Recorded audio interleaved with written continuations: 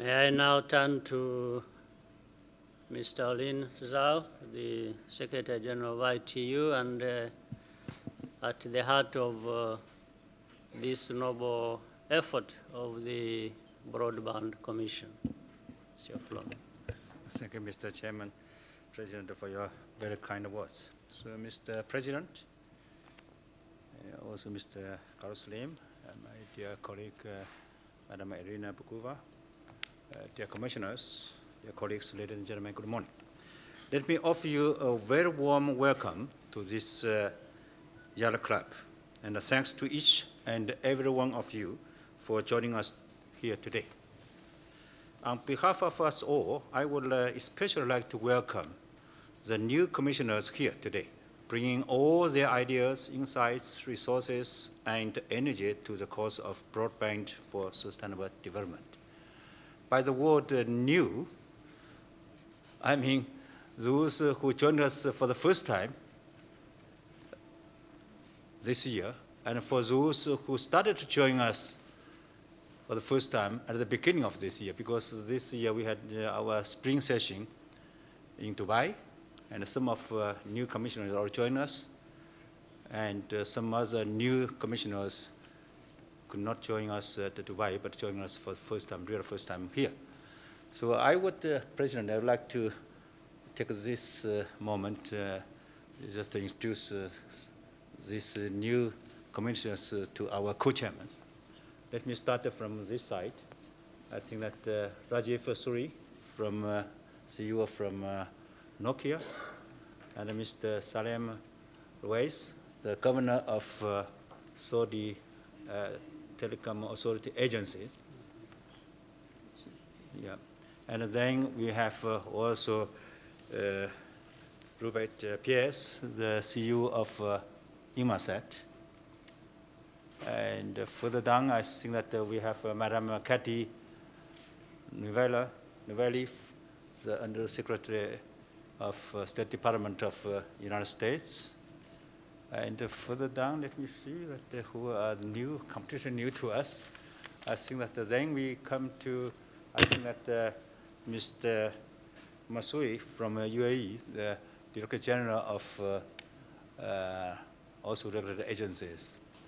And then we have Madam Anusha Rahman Khan, the Minister from Pakistani administrations.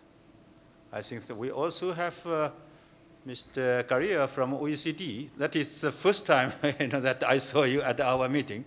Of course, you are not new to us. You're already commissioners. And we have also Minister from Azerbaijan, that Mr. Ramin Gurazeda.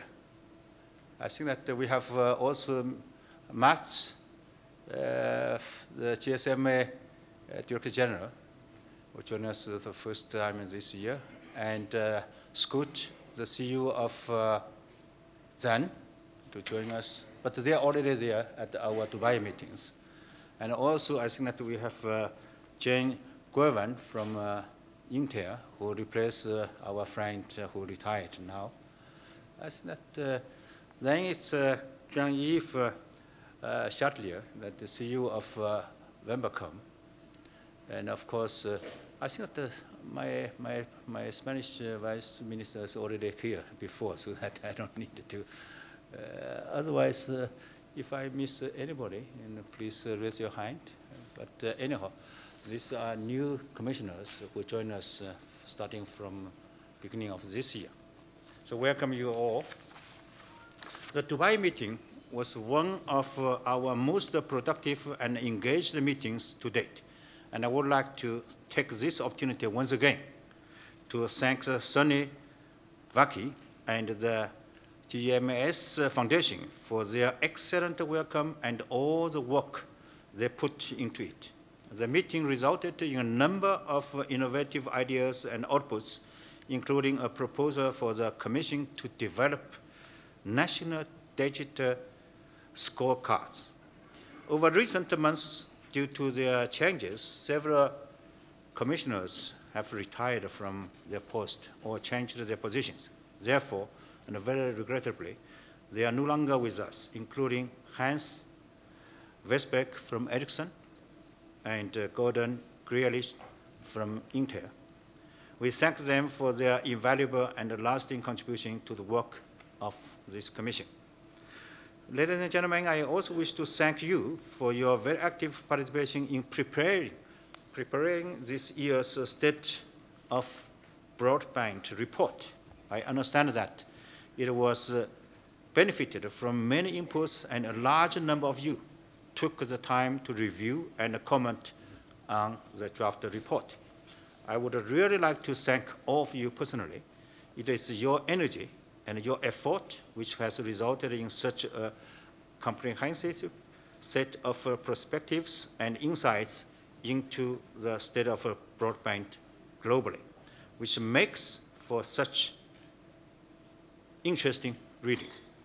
As part of the preparations for this year's State of Broadband report, I'm pleased to report ITU has carried out the final evaluation for the Commission's targets. We estimate that around half of the Commission's targets were achieved by the end of 2015. There has been a significant increase in the number of countries with national broadband plans, that is target number 1, over the lifetime of the Commission. Although growth in this number of countries has stabilized recently, today, over 3/4 of all countries have some form of national broadband plan or ICT strategy, up from just over 100 in 2010, actually it's 102, in 2010. We are now seeing the next evolution of NBGP, National Broadband Plans, with a growing number of countries extending their national broadband plans to take into account privacy, confidentiality, and ownership of data, all the Internet of Things, which with IoT roadmaps. Concerning target 2, the affordability, we have seen mixed progress. Some 83 developing countries have achieved the Broadband Commission's affordability target of offering basic fixed broadband services at under 5% of monthly GNI per capita. But only 5 LDCs out of 48 have achieved this target. The target number 3 for household internet access was achieved by the end of 2015, with 41% of households connected globally against the target of 40%. So we had really good progress. Target number 4 for individual internet access, however, was not achieved by the end of 2015, although the target of 15% penetration in LDCs should be achieved by the end of this year. Finally, for the target for gender equality in access to broadband, target 5, we have actually seen some indications that the digital gender divide might be growing, not reducing. My colleague Irina already mentioned. Given everything we know about the importance of female access and what it means for the next generation, this is most regrettable. And I would like to urge you to adopt a zero-tolerance policy towards gender digital divides. In light of this, I'm particularly looking forward to the outcomes of the working group on the digital gender divide. And we had a very good meeting yesterday. We will receive some briefings on the result. Distinguished commissioners, empowering people through broadband can enable them to make the most of their opportunities and offers answers to some of today's most pressing problems, including broad problems of migration, social conflict, and climate change, but also changing mindsets and transforming attitude, especially to women. However, as our most recent State of Broadband report of the Commission's connectivity targets makes clear there are considerable challenges involved in connecting people with the broadband. As I mentioned, the target for households in developing countries with access to the internet was achieved this year, actually, last year, 2015. Household internet penetration for developing countries increased from 37.6% in 2015, when we achieved our goals, now again up to 41.1% in 2016. And yet, it is unclear that target 1.1 will be achieved by 2020. That globally, 55% of households should have access to the internet. So we just mentioned this 41%. To move to 55% in a couple of years, that is really a challenge. In Dubai, we discussed the possibility of renewing targets, which commissioners were broadly enthusiastic about. So we need reasonable targets to achieve our own goals on what is feasible to achieve by 2020 and 2021. And how can we meet these targets? According to the ITU Connect target, 1.2 target, 60% of the global population should be using the internet by 2020, broadly equivalent to bringing another 1.5 billion people online. But what are the challenges involved in accomplishing this? Let us try our best. We still have some time, though not very much. We still have opportunities to reach those goals by 2020. I would be very pleased if we could have some discussions on this point during this meeting. In this one, I would like to advise you that ITU would like to work with members and partners within the UN, as well as with anyone who could help us to build a coalition around SG9 to ensure that the broadband is at the forefront of people's minds when they discuss infrastructure and innovation.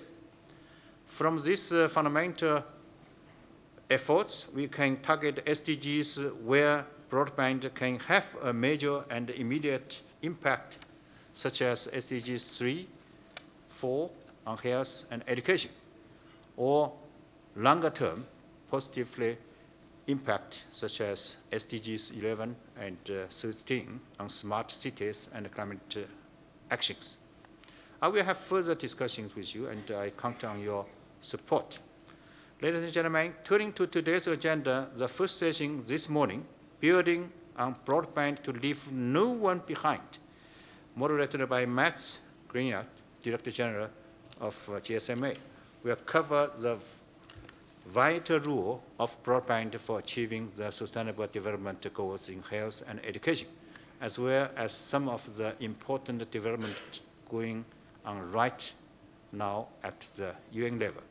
The second session this morning, investing US $450 billion in broadband to connect 1.5 billion people by 2020, will be chaired by Dennis Obian of DigiCell, who so generously hosted our 2014 spring session, and will continue their conversations the commissions began at the World Economic Forum in Davos early this year.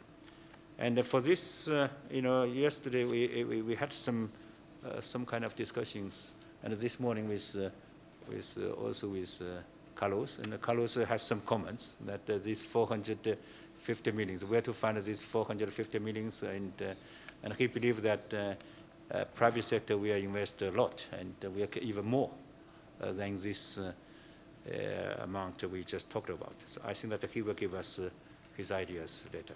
We will also be hearing from representatives of the working group of the commissions with an update on their progress.